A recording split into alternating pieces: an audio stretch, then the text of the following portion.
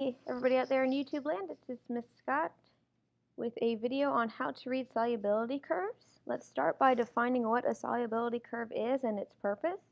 The solubility curve that you see before you shows us how much solute we can dissolve in a certain amount of solvents at a given temperature. So as you can see, each of these individual lines represents a different compound. And as temperature changes, the amount changes as well. All right. So when we look at these, the nice things about solubility graphs is we can use them to describe a certain solution as one of these three things, either being saturated, unsaturated, or supersaturated. If you have a saturated solution, what that means is you have as much solute in the solvent as possible, and it's still in all of it is dissolved.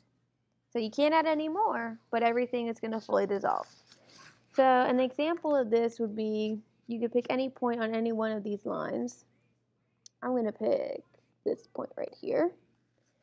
So I can use that. I can say, all right, what would I need to make a saturated solution? By drawing a straight line down, I can see what temperature I'm dealing with. So this is a solution that's been made at 30 degrees Celsius with, if I go over to the y-axis,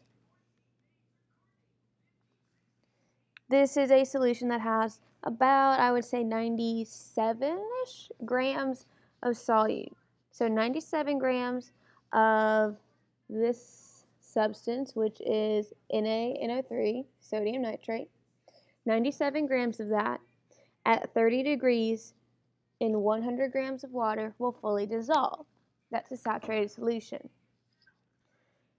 An unsaturated solution, you're going to have a point that's going to be under the line that you're comparing it to. So let's say I had this same amount of solute here, and I just heated the solution up to, let's say, 50 degrees. So 50 degrees, I'm going to go straight up.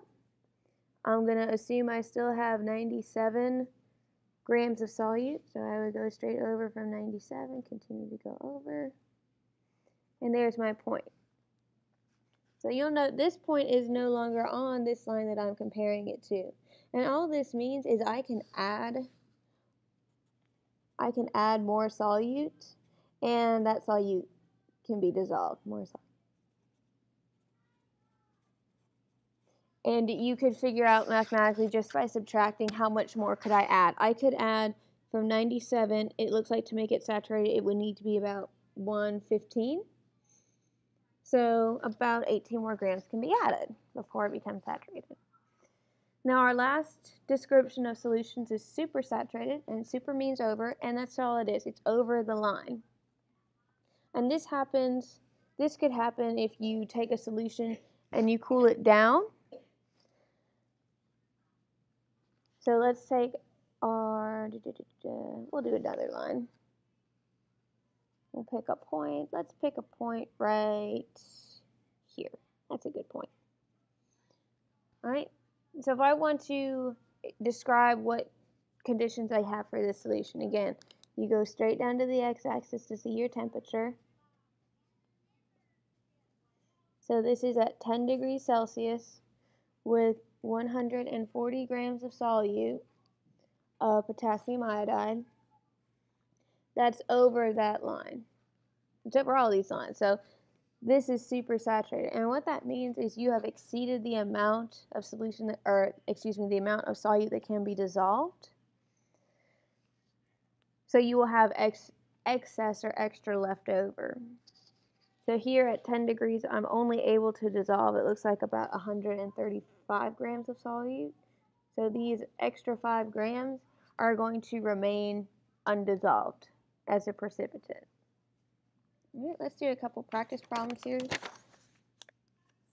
So you might not always, so you could, if you're given two numbers, a solute and a temperature, you can use that to find what kind of solution. Sometimes it'll ask you, though, to find a temperature or an amount,